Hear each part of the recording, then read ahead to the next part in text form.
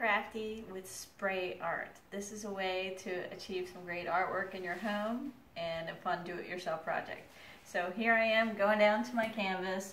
I want to add some more black to this. So it's as simple as putting the black down, getting a spray bottle.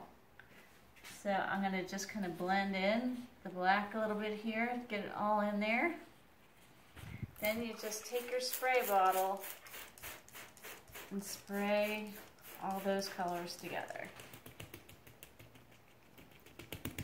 You can pat it. You can shake some color to get a little splattering here and there. So the key is to keep on achieving it till you get the effect that you want, but probably the best thing to do is to let it dry in between sessions so you get multiple layers of color and dimension. So that is how you do DIY spray art in your home.